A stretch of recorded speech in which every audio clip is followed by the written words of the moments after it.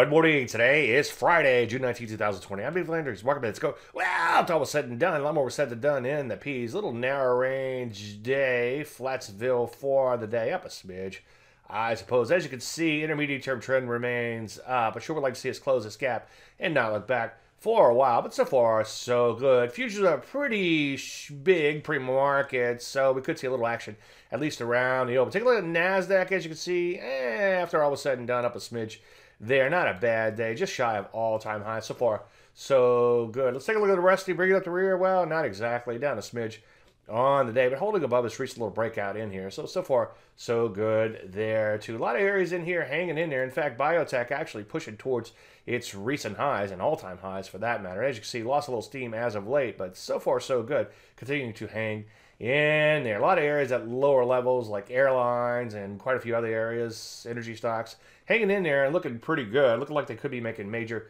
transitions to the upside. So what do we do? Well, focus on the long side, but obviously wait for entries.